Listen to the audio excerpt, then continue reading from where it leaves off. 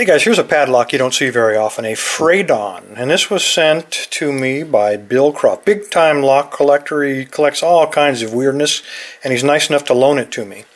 The thing about this Fradon, it's ball bearing. I have a key for it, but it's mummified. Bill sends them all wrapped up in duct tape. But the nice thing about this Fradon is it's kind of an unusual keyway. But if you look closely, let me see if I can shine a light down the side of there. I think you can see all the pins hanging down. There's a total of, I believe, 5 of them. Nothing else obstructing the keyway, no sidebars, anything like that. But the hard part about this lock is tensioning it. So let me show you what I've come up with. Get this dude clamped down. I have, out of a piece of stainless steel, well, it used to be round, but I cut half of it off. So we got basically a half of a circle there.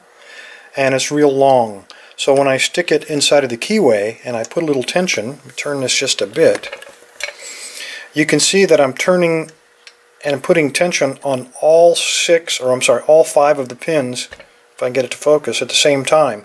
Hopefully equally, because I've kind of rounded this off here so it doesn't really bite into those pins. So that's the theory anyway. The other thing that I've done,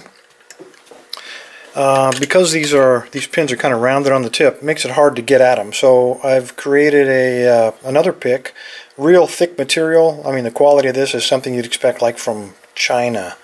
But anyway, it's nice and fat so that the tip of that does kind of stay balanced on the tip of those pins. Makes it a little easier anyway. Alright, so let's see if we can get this thing open. Get this kind of centered a little bit. Alright, so a little bit of tension, and let's see if we can find the pin. Now, there are security pins in these Fradons, and you will see a little bit of counter rotation. Right there, pin 4.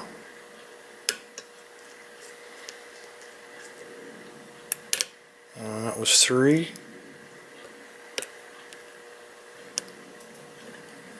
Okay, got a nice big fault set on pin 1, little counter rotation, and there we go. So all those homemade tools paid off. Anyway, the Fradon 5-pin circular keyway, don't be intimidated by it, just put a little bit of thought into them. There's the ball bearing, by the way. Put a little bit of thought into how you're going to attack these things. There's always a weakness of some kind, and this one is just you take about 10 minutes and make a tension wrench out of a piece of scrap steel, and that's all there is to it. Works like a champ. Anyway, thanks for your time. Stay safe, stay legal, and Bill Croft, thank you, sir, for loaning me this lock, and I'll see if I can't find the key in that mummy package. Thanks a lot, guys.